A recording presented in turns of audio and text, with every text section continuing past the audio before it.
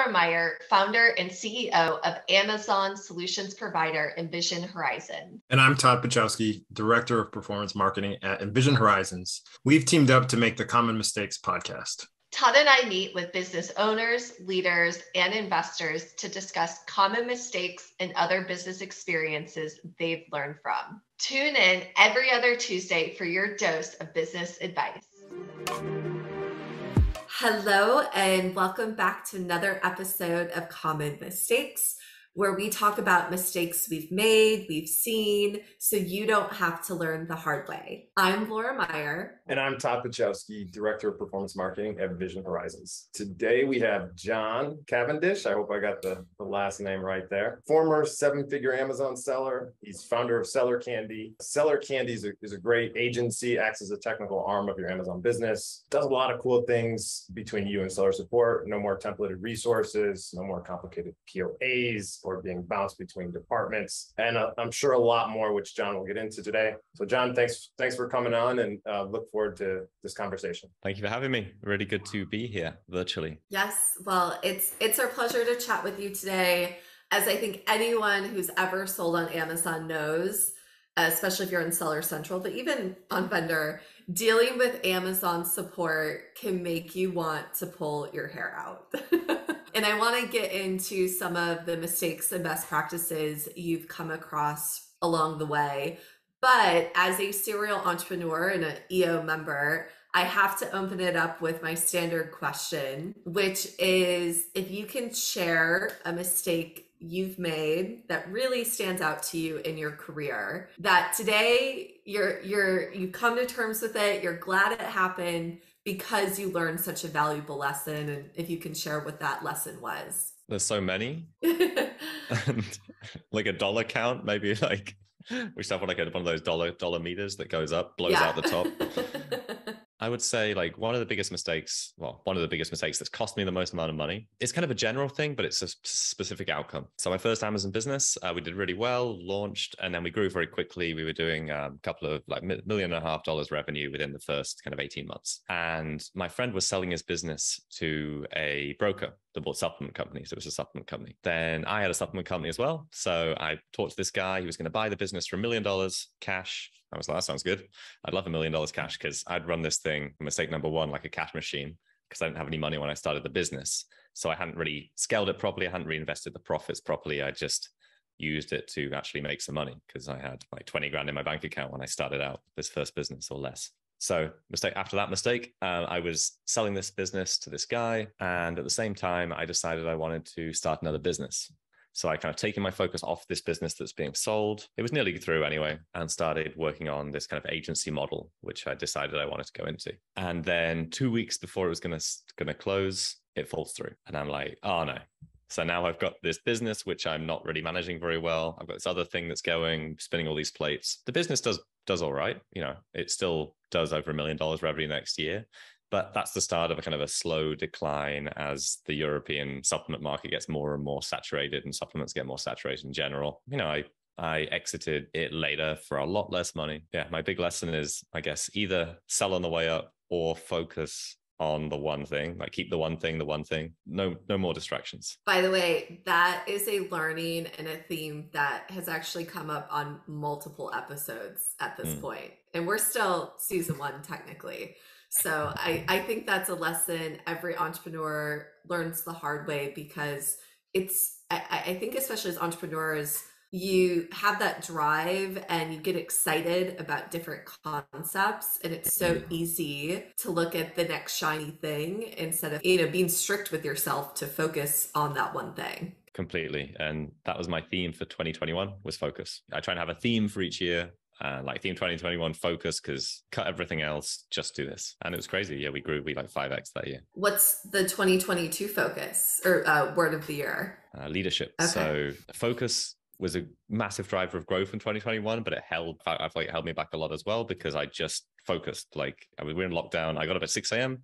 I started worked all day, then calls with the US in the evening because I'm in Asia. So basically I just worked during lockdown, like 16 hours a day. I didn't really do much health stuff. I didn't really hang out with my wife because we were both locked in the same apartment. Without leadership, I can't, we hit the limit of what I could grind. So my theme of 2022 became leadership. And then weirdly, everything seemed to line up with that theme. Like I got a leadership coach. I went to a load of leadership events. I went to EO leadership events. So everything kind of seemed to line up with that. I would love to learn a little bit more about your experience hiring a coach, because this is something that I've been adverse to for a while. I get all these LinkedIn messages of all these people claiming to be coaches, and I think it's all snake oil. I'm not going to lie. I would love to learn more about your journey and maybe mistakes you've made along the way in vetting the right coach and what that process has been like. I agree. And that's a big one for me, because I think I make the distinction between coaches and mentors, I guess. Like coaches being a person that's a reflector, someone who's a really good people person who helps me or helps anyone like connect with why they're doing it, understand motivation, and get your head in the right space. And then a mentor as someone who's walked the path before and, said, these are the steps along the path and this is what you got to watch out for. But those people aren't, in my experience, necessarily the best coaches. They're just like, you should do this right now because this is what's going to happen, which is great, but it's different from helping us to be on the path. So with that in mind, I was looking for a coach in December last year because I'd had a sales coach for a year. The year before was really more of a mentor. He'd taken us from 15K a month to 80K a month in the full service agency. And I wanted a leadership coach. I was browsing through Facebook and following, it was Ryan Moran. He posted something, capitalism.com guy, about I'm looking for a coach. Obviously, as you say, a million people have commented underneath like, I'm a coach, you should talk with this coach. So I went through and started clicking on all the links. I can send you a link to that post if you want. And you can just look through all the different coaches. It's like a coach Rolodex now. And I found this guy, which I really resonated with his values. I did a lot of Tony Robbins in the last few years. And like, these are my values. I really resonate with who this guy wants to be as like, a heart-led leader and what he's done. He's been a professional CEO of like 5 companies in the Inc. 5000. His achievements worked, his values worked. Then when I talked to him, he's an amazing coach. Like he can put his ego aside and listen to my BS. It's great, you meet those people sometimes. Did you know immediately upon engagement with him that it was the right fit, or was it something that took time? I would assume a coach tells you a lot of things that you don't want to hear. A good coach, was that the case, or was it all gravy from the get-go and you were happy and not being pushed from that angle? I think the more people I talk to and the more people I hire and work with, the more I like having a read for, do I know, like, and trust this person immediately? So yeah, I knew, like, and trusted him immediately. And I think his communication style fits mine, that he is very different from me. Because that would do it, we're not playing table tennis the entire time, which we would be if he was just like me. And that works really, really well for what I get out of the relationship. So yeah, I think immediately I got value. And then very clearly he was like, these are the plans. Do you have this? Do you have that? Do you have that? And then he could unpack it and push me in the right direction gently. Laura, I would love to stay on the topic of coaches and leadership, but I think we have to dive into some of seller candy. And I agree. We can carry on talking. You're going to edit this later. You can cut out as much as you want. No, I want to learn some of the best practices in cutting through seller central support and what you've learned. I've learned is hire 50 people that used to work in seller central support. That's great. It's the best strategy. But do people actually work in seller central support? That's my first question, because oftentimes you do write a case or you try to reach out to somebody, you get a bot, you get a canned reply. So, or you get a maze of prompts to try to find a contact number or have them call you. So how do you navigate that to start? So yeah, that's a good question. That's the question. Basically, the kind of the history, as far as I understand it, I've never worked inside Amazon, but this is the history that I get from our agents, is that around 2019, Amazon introduced a system called Workflow. And what it is basically an internal wiki that the agents need to follow to hit their KPIs. And this is their process if something comes in. So they get something come in, they follow the wiki through, and that comes out with a copy and paste answer at the end of it, unless it comes to escalate this. They get through there, they copy and paste it. They have 8 minutes per ticket to answer. Otherwise, they don't hit their KPI. And that's about it. So we hire the people that were trained before 2019, so before the system got introduced, so they're actually trained to solve problems. And so they know how something should be solved. And our system is kind of, firstly, don't ask Amazon. So can it be solved with a workaround or a flat file or something without us actually having to go to support? If it can't, can we raise a case? And then from there, can we call to escalate that case to the captive team or the higher team as quickly as possible? Firstly, phrase it in a way that Amazon understands, ask to get escalated to the right people, and ideally don't talk to Amazon ever. Just do flat files, work around the system. And then if we have to contact them, we call them and kind of quote, this is what we've done. We're not going to get off the phone until we get through. It's super helpful. So given that limited time restriction that support agents have to get back, understanding that is super important just to be real concise in those templates that you're sending. And I'm assuming working with lots of different partners, you've templated that over time to get quick results. Yeah, I think in the last 12 months, we've done something like 11,000 tickets. So yeah, we got a lot of history. And I was talking to a client, actually one I met in Australia last weekend, but she's been a client for a while. And she was like, yeah, I found the secret to getting through to the captive team. She had the leadership team. She'd been on 2 calls and she got to the leadership team both times. And she was like, yeah, all you need to do is cry. Just break down in tears on the phone. And I was like, well, that sounds like a decent strategy. I'm not sure if we can deploy that across 50 people all crying at the same time.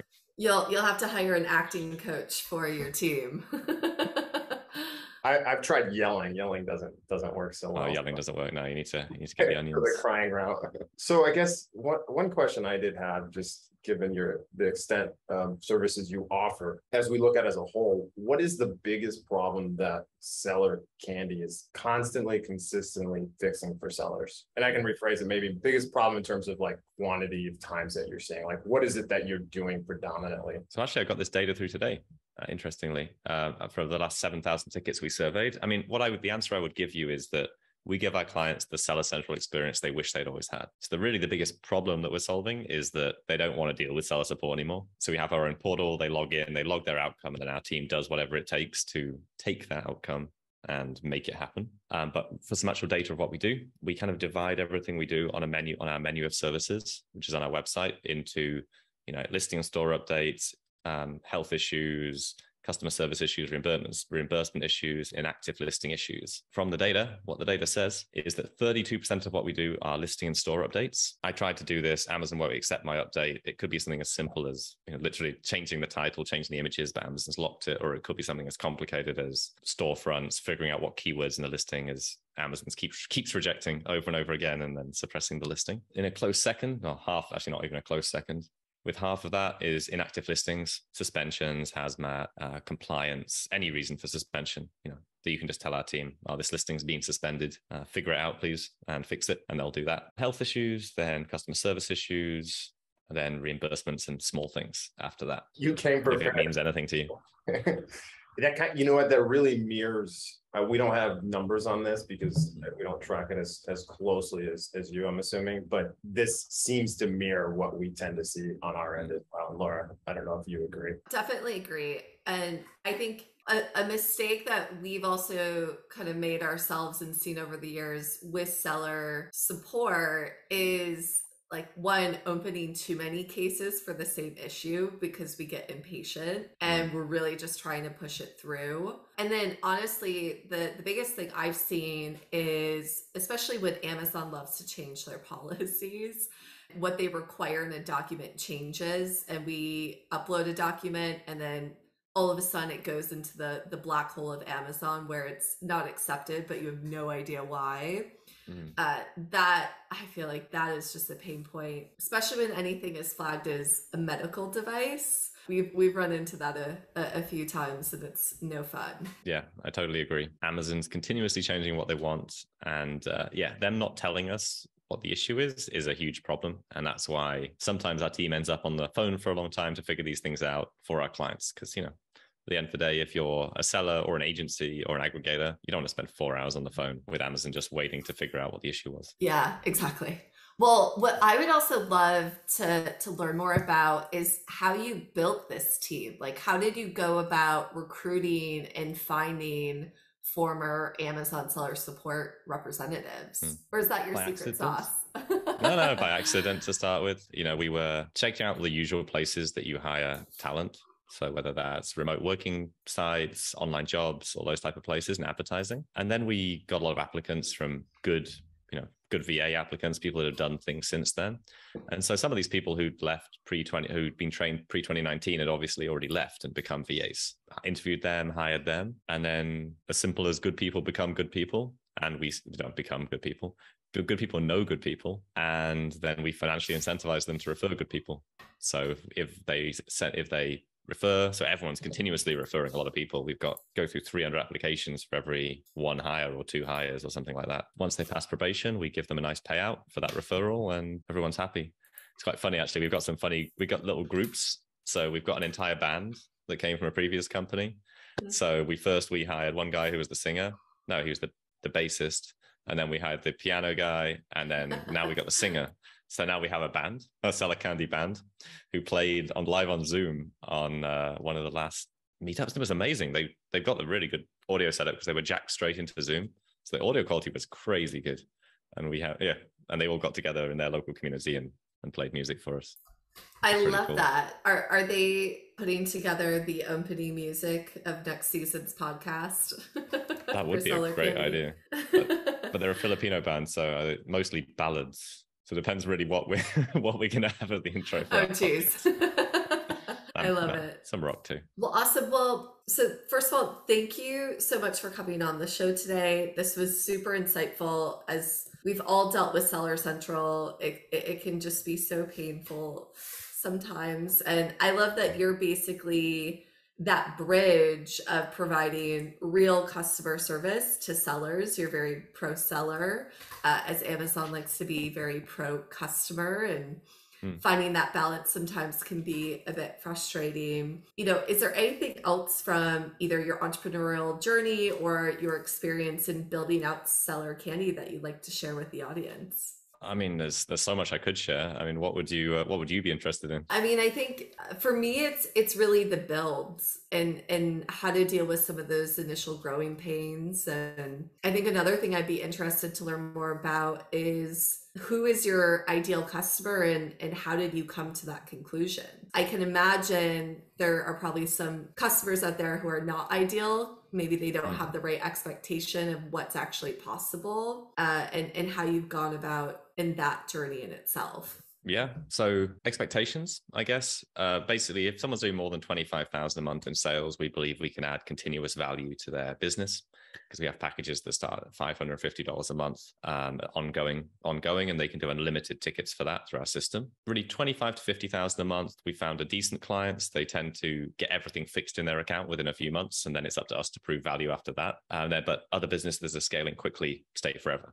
So we still got a lot of the clients we've had since we started.